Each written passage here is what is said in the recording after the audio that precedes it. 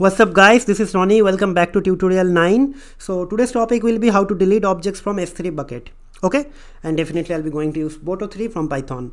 So in the last tutorial we have seen how to list down all the objects from S3 bucket, and before that we have also seen how to upload objects or files. So in this tutorial I'll be going to show you guys how to delete the objects from S3 bucket. Okay, so usual thing, first of all we need to define your prerequisite, and inside the prerequisite we have to install Boto3 and Aws CLI. If you do not know what about or how to install those things, please go ahead and watch out for the tutorial 1 from the same playlist. You will get everything from there. Okay, next thing is how to create IAM user and how to get this like how to give the administrative policy or how to administrative policy on your identity and access management user, and after that how to get the access ID and the secret key. This is also covered in the tutorial 1 from the same playlist.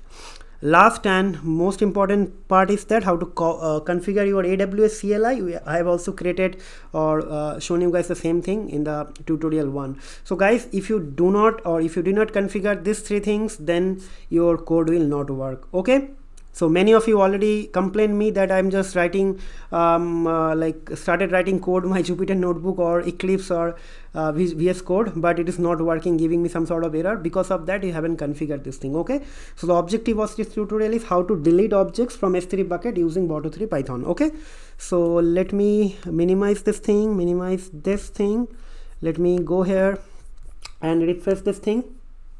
So if you see in my S3 bucket, the bucket name is total technology. I have this 4. Okay, now I want to delete these things. Okay, how to delete that I'll show you guys, and after that we can do some other things as well. Okay, so first of all, how to delete one single object, we'll see that. Okay, so import, then Boto3 like this, then create s3 underscore resource.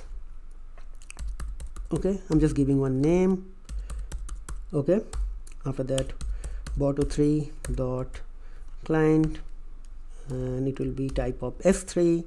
Okay, this, then tab dot, you will get something called delete object. Okay, and what type of argument, what we are going to give, you don't have to remember anything, just do this thing. I'm saying remember, but if you're practicing you will automatically remember. So it is saying I need bucket and I need key. Okay, just copy paste this 2 thing from here. Okay, then put this thing. Bucket means the name of our bucket. Name of our bucket is total technology. Okay, and string is let's write something here, up laod. I just giving a wrong name, the spelling mistake. uplaod uplaod 2 dot png. If I run this thing I will get maybe a response as 204. 204 means success but nothing returned, no content.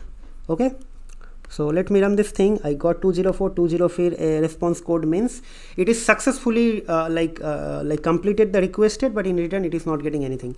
So now what I'll do, I'll just refresh this thing. It will say this this will be deleted. This will not be visible over here because it's deleted already. Okay, so in this way you can delete single object. So let me just show you guys. Delete single object, and I'll show you guys now how to delete multiple object. For that thing you have to import delete multiple objects. Okay, and what I'll do, I'll just import OS, I will import glob. Okay, and I'll run this thing. I'll create a variable cwd, then it will be os dot get current working directory. So let me okay, no, I'm just getting the current working directory. Actually I need to get everything from here, which I actually did in the last tutorial, right? So I have to list down that thing. Okay, so s3 resource dot, so you will get list objects. Okay, and inside that you have to write bucket and you have to write total technology. Okay, if you run this thing, you will get this thing, and inside that, what you want to do, I want this thing contents. Okay, so it should be contents. Okay, so objects equals to this. Okay, okay, it will be on C, like it will give me the all object inside this thing. So if you run this thing, you'll get a list with this thing. Means just because I have 3 things, so I have like length will be 3. If you run this thing, you will get 3.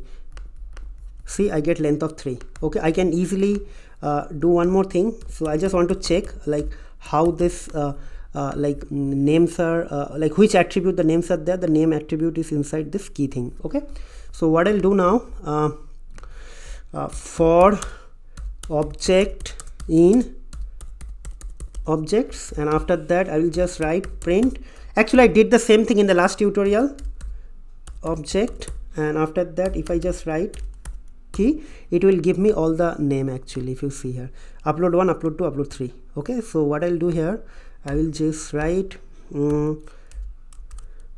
find all the objects from the bucket. Okay, for this is actually help you guys to understand what is happening. Okay, I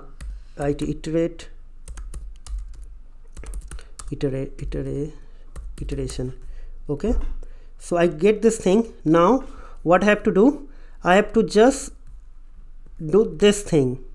Okay, so what I'll do here, so this key will be what? This key will be this actually, right? You understand my point? So object key is actually going to be this, and here actually I am mentioning the name. Okay, so now I'm just going to okay, nothing is required. If I run this thing, probably I should let me just, okay, all 3 things are here. I thought that I mistakenly run this thing. Okay, if I run this thing, it will be going to delete all these 3 objects. So what is happening here, every time this method is getting called with a new key, because I'm iterating this thing, like iterating this objects, and this is a list object which is going to be written, okay, from here. Okay, so let's run this thing. So I believe this is executed. So let me just refresh this thing. See, everything gone. Okay, and someone can ask me why this is not going to return this response, because I didn't write print. Okay, that is why. So inside Jupyter Notebook for looping thing, you will not get this thing, because this is not the last statement. In Jupyter Notebook, you only get the last executed statement, and this is not the last executed statement inside the loop. That is why it's not getting printed. But if you just okay, I am not having this thing again, but I can show you guys one more time. Maybe for that, what I have to do, I have to again let me just open the tutorial 7. I'm probably in the tutorial 7 we actually uploaded this thing. So what I'll do now, let me run this thing, everything. I'm in the last tutorial, like what I did, I'm just running the code, like how to upload the code, how to upload file inside a S3 bucket. I'm running that code so that everything should be uploaded. So 4 file has been uploaded. So you can see every 4 file here. So this. So actually 1 2 3 4 5, total 5 files there. So let me now delete this 5 file from this thing. Okay, so what I can do, I can create response equal to this, and after that I'll print the response. So I will get all the response one by one. Okay, so let me run this thing now. Okay, so what will happen now, if I run this thing, it will give me those 5 files together. If you want to check this thing, you can check. So let me run this thing. Okay, it is running now. It will return 5 actually. So it is giving me 5. If you want to just verify this thing whether the objects are okay or not, you can just write this thing. See, here key is this, 1 key, 2 key, 3 key, 4 key, and 5 key. So if I run this thing, probably I will get this, not probably, actually I'll get a 5 print statement with this 204 status. Okay, so let me run this thing now. So it is running. See, I got everything. So there will be total 204 deletion code. Okay, HTTP headers, but it is getting status code 0 to 200 means also successfully completed. Okay, why it is giving me 200, like after 1 by 1 it is doing, that is why. Maybe I'm not sure. Here it is saying 204 after deleting, but here actually after deleting it is written 200, but it is fine. Like both of this time it is actually like did everything successfully. Okay, but I am not sure. It is saying something, upload 41, upload 21. I'm not sure what is this. Okay, okay, it is actually from some other variable it is printing. If you see, it should be written 204. Actually what happened here, I by mistake I typed response and I am printing here response. So this response is actually coming from some other code, actually not from here. So I have to change this thing, res ponse, res ponse. So what I have to do, I have to run this thing again, this code again. Actually this tutorial 7, I have to run this thing again. Okay, so let me run this thing. Okay, it will now update all the file. So let me refresh this thing. So now we'll try to run this thing. Okay, so let me run this thing now. See, every time I got 204, 204, 204, 204, 204. So 5204. Why 5204? Our file count is 5. So that is why 5 times I got the response. So 5 times this loop has been iterated, and every time it founds a new object, it is actually deleted by using this method. Okay, so if I refresh this thing here, there is nothing. So that's it, guys. This is very easy actually. Okay, and sorry for this thing. Actually in between I did so many mistake means it's a spelling mistake and all, but I think this is normal. Okay, so what I'll do, I think I should remove this part. Okay, I think remove this part, but if I remove this part, it might I'm not sure, maybe it will not throw some error, but it is not good. Because anyways, you guys can practice this thing. So let me just keep this thing as well. Okay, fine. So what I'll do, I'll just take a screenshot of this whole thing and probably you guys can follow.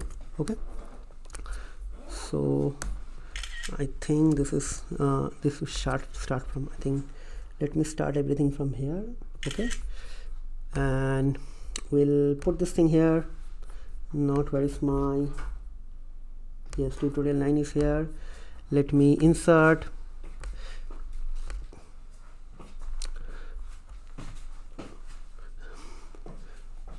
from here.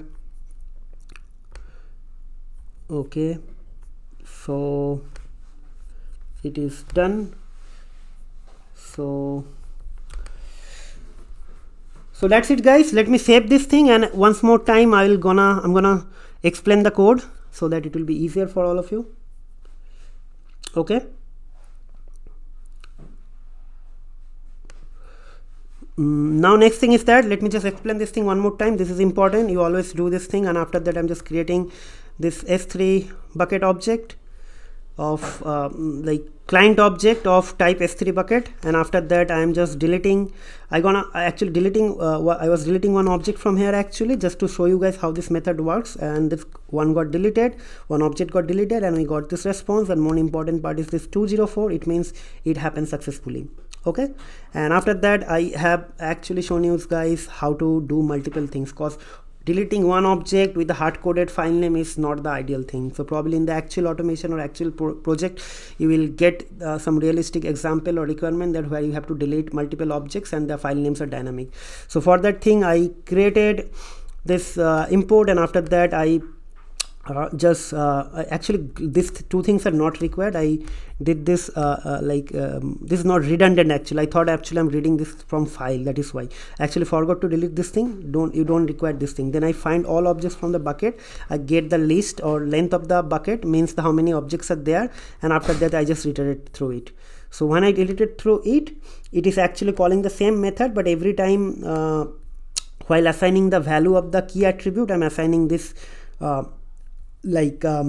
object key from here. Actually from this, actually this is actually going to return, this whole thing is actually going to return one dictionary, and out of this contents, if you give the content key, it will give you a list, and from the list you can the list contains actually one more dictionary, and inside the dictionary the key value pair thing is there. The key is the key of the name of the key is key actually, and the value is the file name. Okay, so that is why it worked actually, and in this way we achieved our thing. Okay, so that's it guys, we'll see you in the next video. Till then, take care, goodbye, and have a nice day, and don't forget to provide some feedback and how let me know actually how you are enjoying these videos. If you have any difficulties to understand, or if you want some other use cases, please feel free to feel free to write me, and I'll try to incorporate all those changes. And in between, if you have any difficulties to understand anything, you can also write me. I'll try to answer all your queries. So that's it guys, we'll see you in the next video. Till then, take care, goodbye, and have a nice day.